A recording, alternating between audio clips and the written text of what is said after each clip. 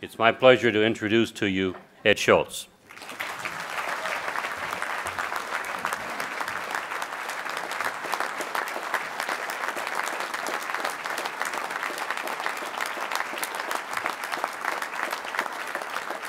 Thank you. Well, let me tell you how this works. I got a phone call about a month ago from one of my best friends, Leo Gerard. He says, "What are you doing March 1st?" I said, "Well, I don't know. What's going on?" He said, "Well, I need you to come to Pittsburgh for some coffee." Well, here I am. You got cream and sugar? I'm honored to be here, Leo. You're a great friend, and all of you gentlemen have just been absolutely so supportive of what we've tried to do on the Ed Show, swimming in a vicious corporate world that's not always friendly to workers, as we all know. I'm proud to go on television and say that I support workers in every workplace in America, including my own. I'm proud to step forward and say that the middle class in this country is the backbone of our success, and that cuts right directly to collective bargaining and voices in the workplace. Now, when I first came to MSNBC, I had been doing nationally syndicated talk radio for almost 10 years, and when I first got there, they were going to give me a chance to do the 6 o'clock show. And they said, "Well, what do you want your show to be?" And I said, "Well, I want to talk about the middle class." "You want to do what?" "Well, yeah, the middle class is under attack in America, and I want to talk about labor." "Oh, all right. Well, we'll give it a try." And that's really how it started out. But my wife and I had moved from the middle of the country to Washington, D.C., because I wanted to see what all this change was all about. I wanted to be there. The kids were gone. We're empty nesters. Now we got 12 grandkids, which is a different story. When they come to the lake, they eat everything. But I wanted to see what this hope and change was all about, and I wanted to be there. And I had an opportunity to meet Phil Griffin, and the next thing I knew, I was getting a chance on MSNBC. And I'm very proud to have carried the banner for labor all of those years. And when they asked me what I wanted to talk about, I said, well, we got this hell of a fight coming up in health care. You know, President Obama wants to go health care, he wants to go jobs. And I was told by some of the producers, well, no, we're cable, we like conflict. I said, stick around.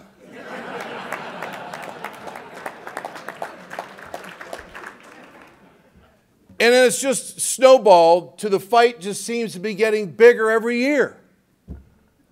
I know this did not involve the steel workers, but it involves all brothers and sisters. We saw history not long ago in Chattanooga, Tennessee. You know, I relate a lot of things, being a former athlete, to us versus them and the culture of competition. It's always good to know your opponent. What don't we know about the Republicans when it comes to labor? Are we all on the same page now? And if I'm embarrassing some of you who have voted the wrong way in your lifetime, by the way, there might have been a screw up on the speaker's list. I'm partisan towards workers. Have we got that done?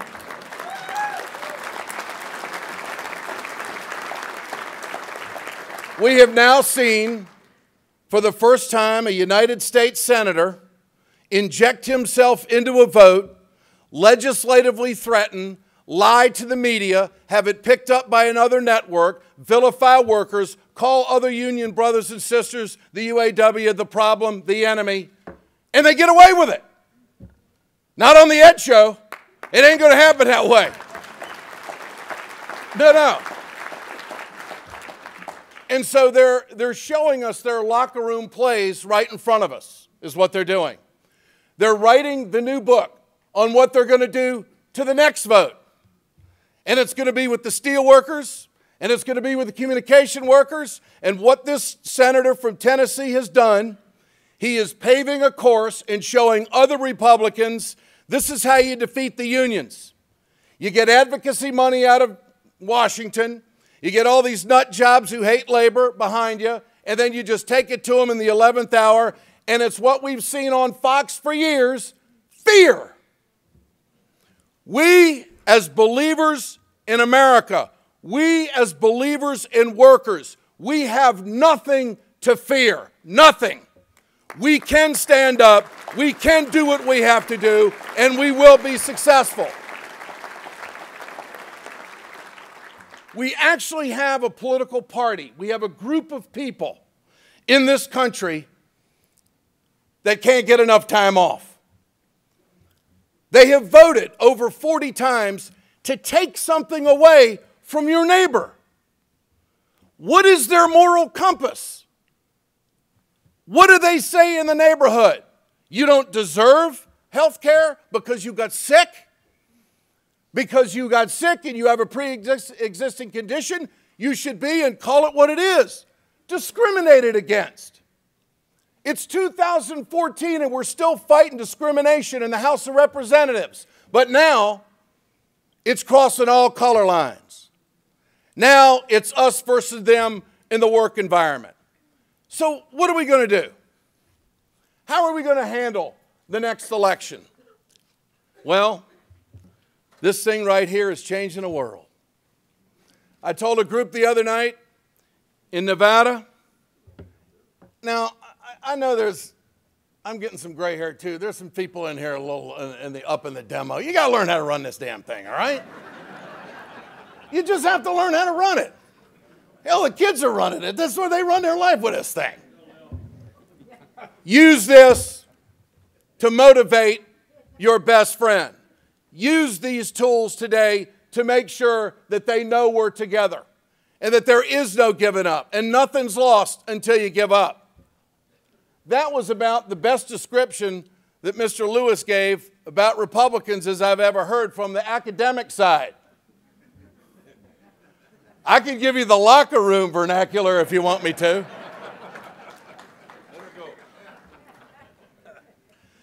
I can't support candidates. I can't raise money. I can't speak out. The standards manual's about that thick at work. I'm restricted on some things, but I just want all of you to know, I really love Nina Turner.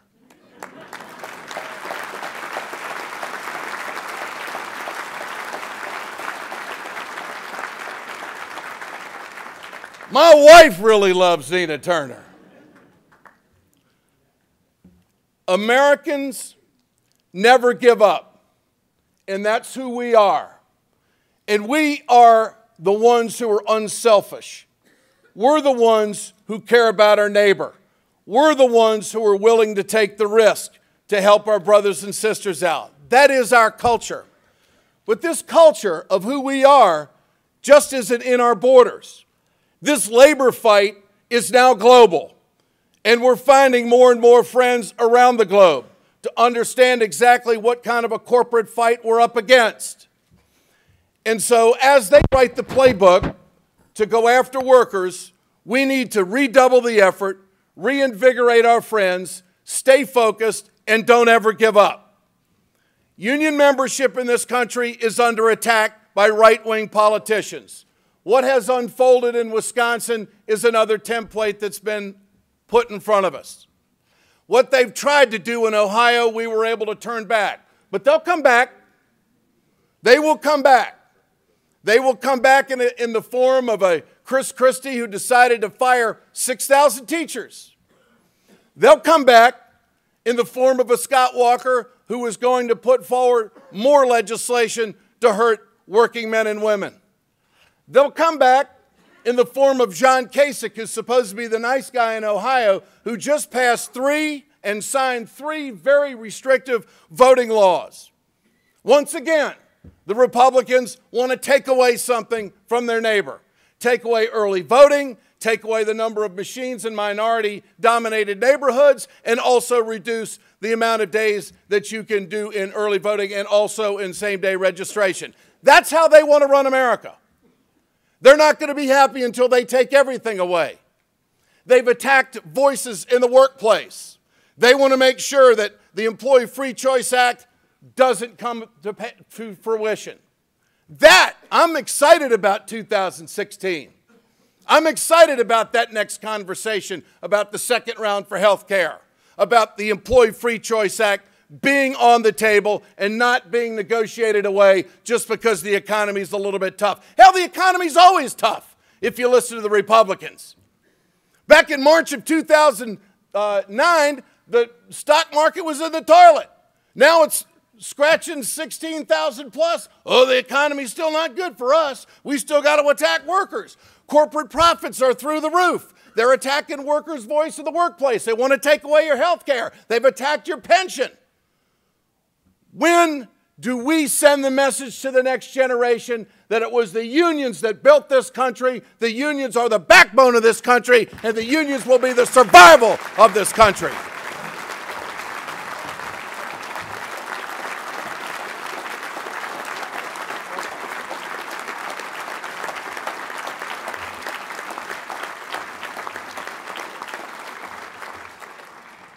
Every night when we open up the Ed Show, when we present, and when you do a show, you can't be at the same level all the time. You know what I mean? You have to have peaks and valleys of different stories and mix it, and you got to find that mix because we want people to watch. But on the opening block every night, I come out and I want to punch these son of a bitches right in the nose.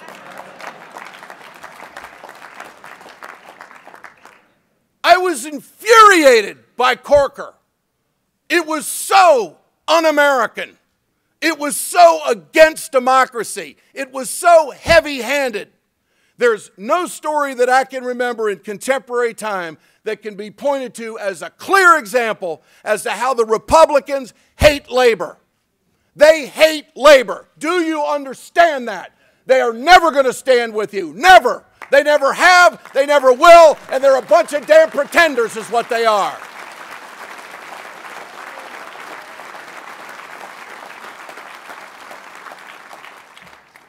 So we're going to go to Ohio, and we're going to tell the story about the steel industry in the coming weeks. We're going to go around the country again and do the kinds of stories. You know, the bridge thing in New Jersey, all right, that'll work itself out.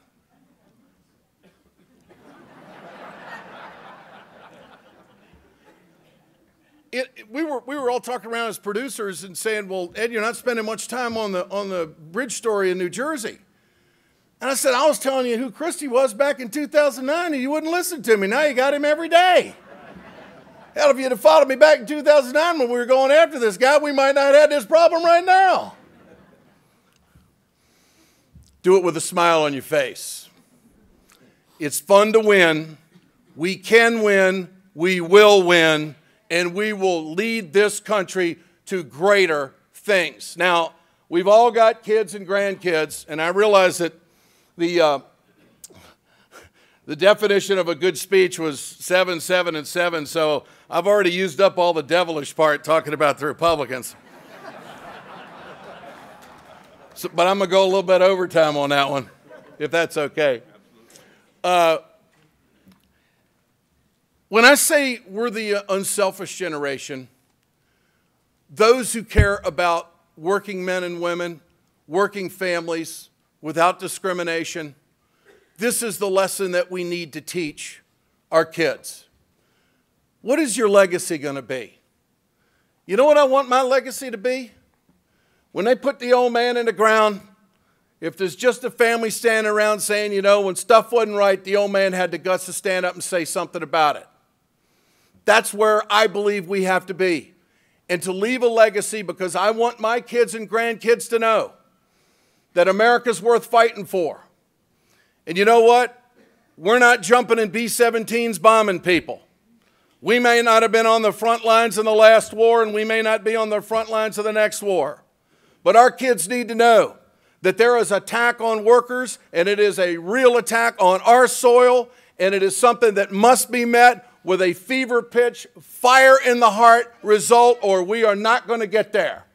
God bless all of you. You can win. You will win. I appreciate all of your support. I appreciate all your support of all the progressive broadcasters that are out there. We know if you weren't there, we wouldn't be able to tell your story. And thank you for all your support. I appreciate it. God bless you, and let's keep rolling.